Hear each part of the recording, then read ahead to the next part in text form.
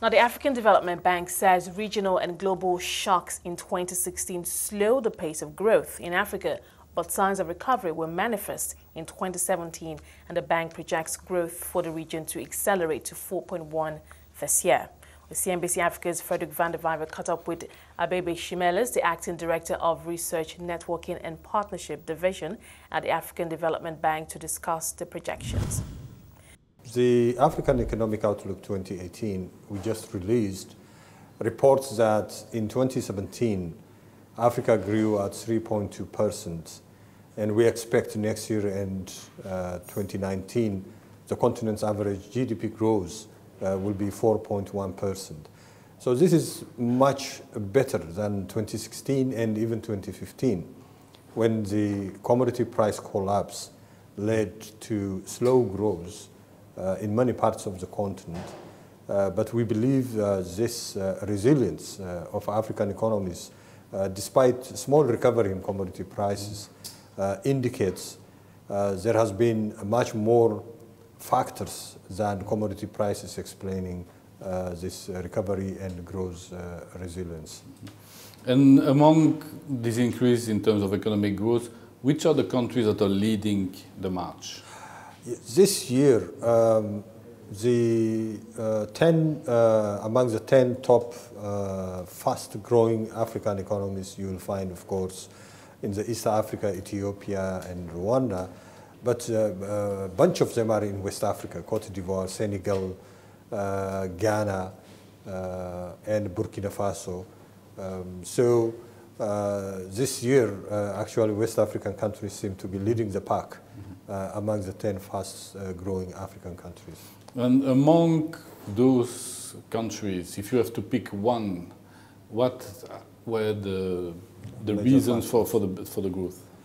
Yes, I mean, if I pick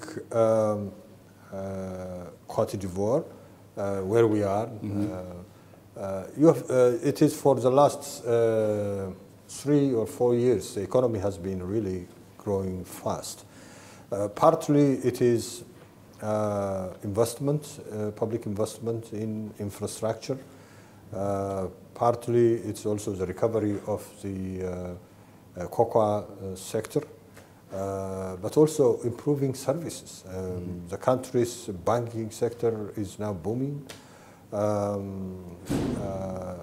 and the hotels, etc. New hotels are being introduced.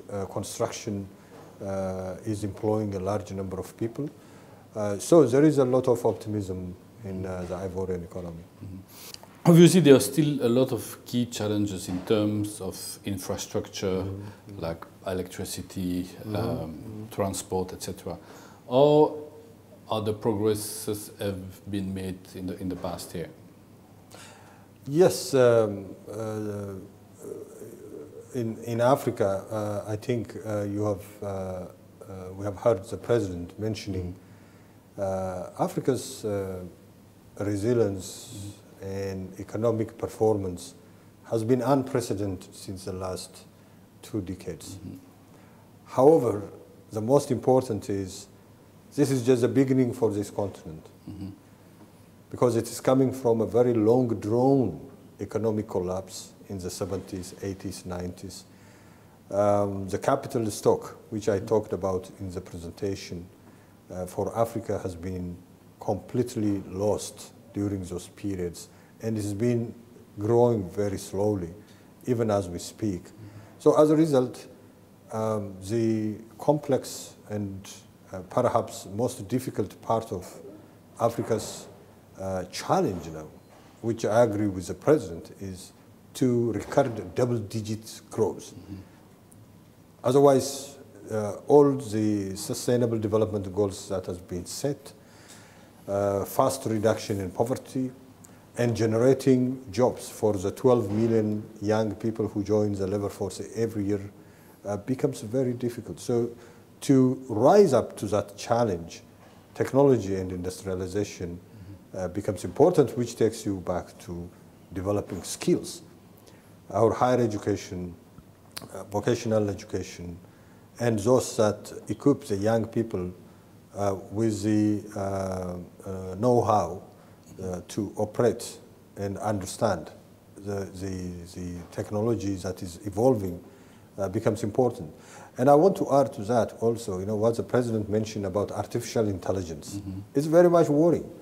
In the next few decades, if you go to a restaurant and you are served by a robot, the potential for low-skilled labor to be employed globally becomes a very serious issue. So that is where I think African leaders must take a hard look at where they want to go and how to accelerate, speed up, and raise the level of growth that is also inclusive. Yeah, I mean, to come back to infrastructure, I mean, yes. What is very original in this report is that you came with a new estimate yes. in terms of the infrastructure finance needs. Can you elaborate on that, and what is the figure? In the up until this report, the known number that has been cited everywhere is 94 billion US dollars. But in this report, we have re-estimated the current need for the African continent to meet its infrastructural needs is 130 to 170 billion US dollars every year. And of this, only half of it has been now invested. Last year, in 2016, investment in African infrastructure was 60.2 billion. So this is, you could see, much lower than what's needed. So there is a gap of about 60 to 100 billion that needs to be met in order to meet Africa's multi-sector requirements in infrastructure. That includes roads, that includes water, that includes electricity, power. That also includes communication, ICT. This report has made a very strong point that Africa needs much more than it used to be believed in the past. It's also mentioned in the report that there's a lot of money available globally. Yes.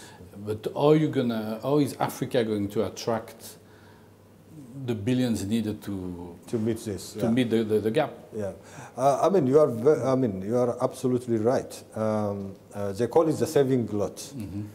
Globally, net saving of 100 trillion worth of trillions of dollars are in the hands of pension funds, sovereign wealth funds, because developed countries and even emerging countries have been able to have surpluses.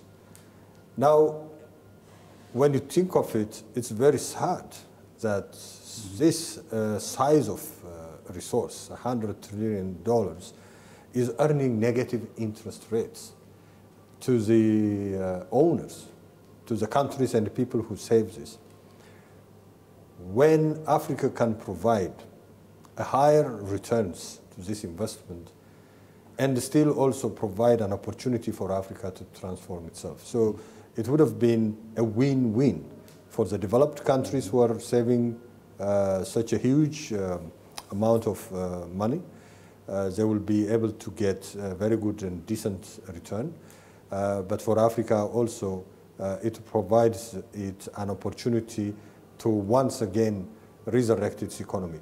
Now, why is this mismatch? As tragic as it may be, there is also sound financial reasoning behind it. The president of the African Development Bank mentioned earlier, because there are no infrastructure projects do not have asset grades.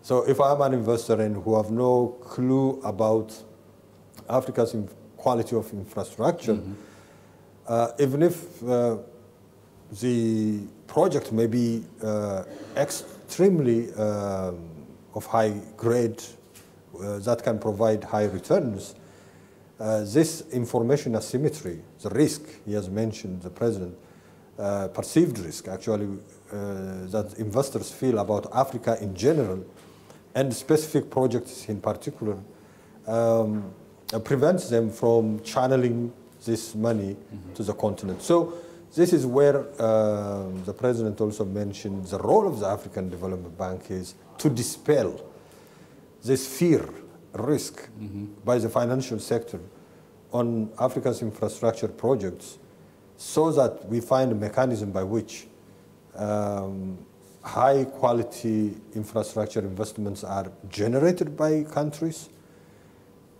so that they have financial viability, not only development viability, and also they will be graded according to the risk involved and the horizon of time they generate yield.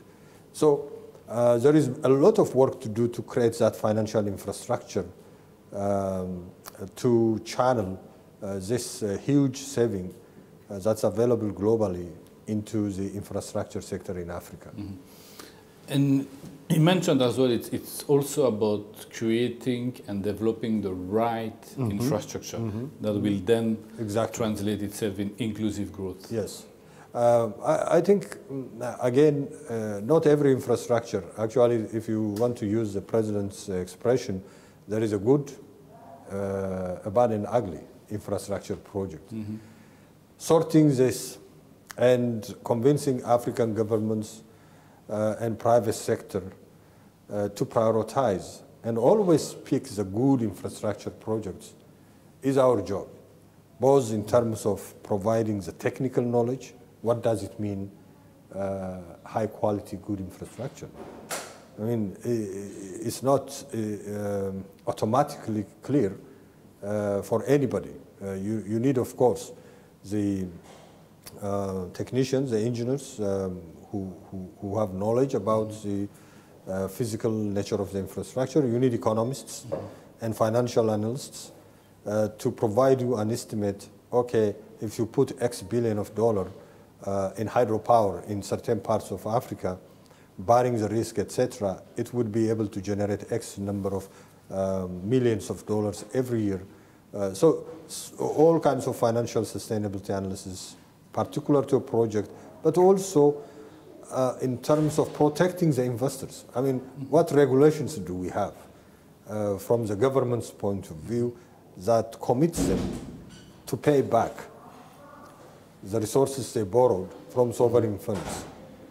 Those types of guarantees have to be created somehow. So regional, international, financial institutions have to engage African governments to help them create the regulatory framework to provide grades for the different types of infrastructure projects, so they have an asset class that investors will be comfortable with. But also we need the support of developed countries to assist in this process. That was Abebe Shimeles, the Acting Director of Research Networking and Partnership Division at the African Development Bank.